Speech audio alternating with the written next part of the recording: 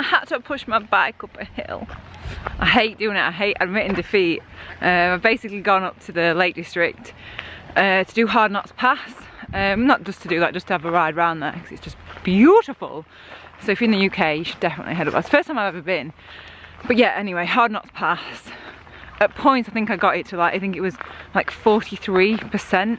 43 fucking percent, which is ridiculous. And it's like this little narrow, windy road that goes over the peaks, and then there's cars coming up there, there's like hairpin bends, it's gravel. It was just fucking hardcore. I'd attempted, I was like, I'm gonna try and ride it, even if I have to stop, I'm gonna try and ride it, but it was that steep. My front wheel kept like lifting off the floor, because obviously my weight was at the back, so I'm like that on the bike, and you get what I mean. But the fucking wheel kept lifting up. I was like, oh my god.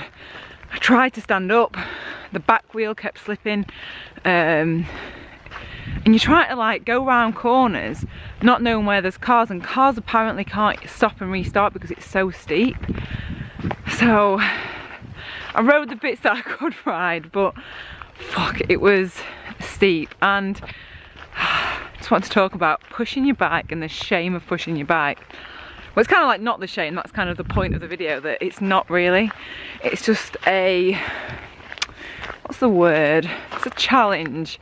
It's a challenge to get better, because when I first started riding, there were hills, I say hills, they felt like hills at the time. There were kind of roads near me that I couldn't fucking get up. I couldn't get up on a bike, road bike, mountain bike. It was just too hard.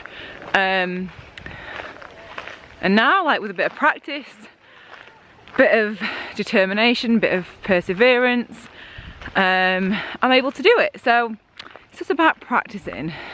And I didn't realise until I actually got back that that is the steepest fucking road in England. I think there's one as well in Sheffield or somewhere near there that's a similar gradient, but it was hard as fuck.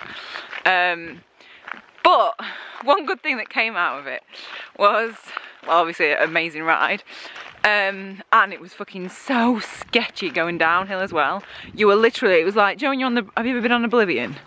If you've been to Alton Towers, on Oblivion you kind of like tilted like down like that. You probably can't even see, but that's what it felt like down the downhill. There was one little bit I had to push it on the downhill because I was like, this is so scary. And there's cars coming up, there's cars everywhere. But yeah, let me get back to the good point. So I had my vegan jersey on. And it's just like, yeah, then when I went up, there were people in cars looking at me like, what is she doing? There were cars like beeping, going, oh yeah, you can do it, you can do it. Although when I was pushing it, I had a car go past and be like, I thought this was meant to be a bike ride, not fucking walking up it. But anyway, people were like genuinely shocked that some girl was trying to get up this climb. And I like to show that I'm vegan. Because I was only, while I was there was no other cyclists up there. Obviously there's loads that go up there, but, and probably don't fucking walk it. But I, yeah, had a crack at it, and that's all you can do. That's the message really, have a crack at it, keep practicing. I'm going to practice some other, I'm going to find some other really steep hills, like really steep ones. Not as steep as that, but pretty steep. Practice standing up on them and trying to get used to riding out the saddle that steep. And then I'm going to go back and give it another crack. So don't be ashamed if you have to push it, just use it as motivation to have another go at it. So yeah, I'll see you next video.